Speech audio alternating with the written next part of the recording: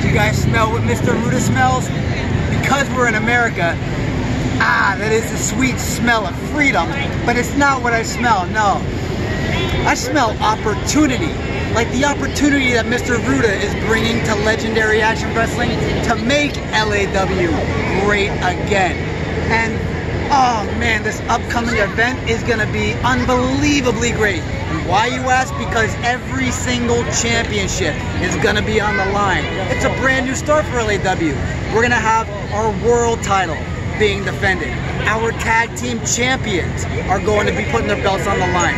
We have a Dynamite Division Championship that's now vacant, and we're gonna have a bunch of guys in the ring for a battle royal trying to claim that prize. And even yours truly, the Life Insurance Champion, I'm gonna be in a match with that piece of crap, the voice of LAW, Dante Jayce. And man, oh man, even just saying his name is just Ruda. Dante. What the hell are you doing here? I would ask you the same thing. I came to Times Square for peace and quiet. Not that I'm going to find that here, but in the world of 8 million people, how the hell am I running into the one guy I don't want to see? Because I'm from here. I'm from New York City. I live here. I work here. I'm coming from a rehearsal. I'm trying to relax, and I run into you running your mouth. Why don't you go back to Pennsylvania where you're from? All right, well, number one, I am from here. My office is right above Grand Central. But you know who else is from here? My best friend and client, your President of the United States, Mr. Donald Trump. Yeah, why don't you wear one of those Make America Great Again hats here in New York City? Maybe You'd probably will. Get shot. Maybe I would. But enough of that. You are talking about championships. I heard you running your mouth. What about the U.S. Championship?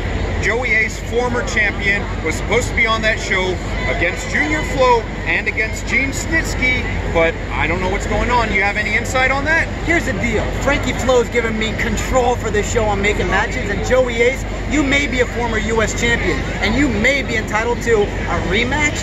You know what you're not going to get? Neither one of those, chump. You turned your back on LAW. You went to whatever playground people would sign you and give you a belt or a gold strap around your waist, and those things are about as useless as your talent and ability in the ring.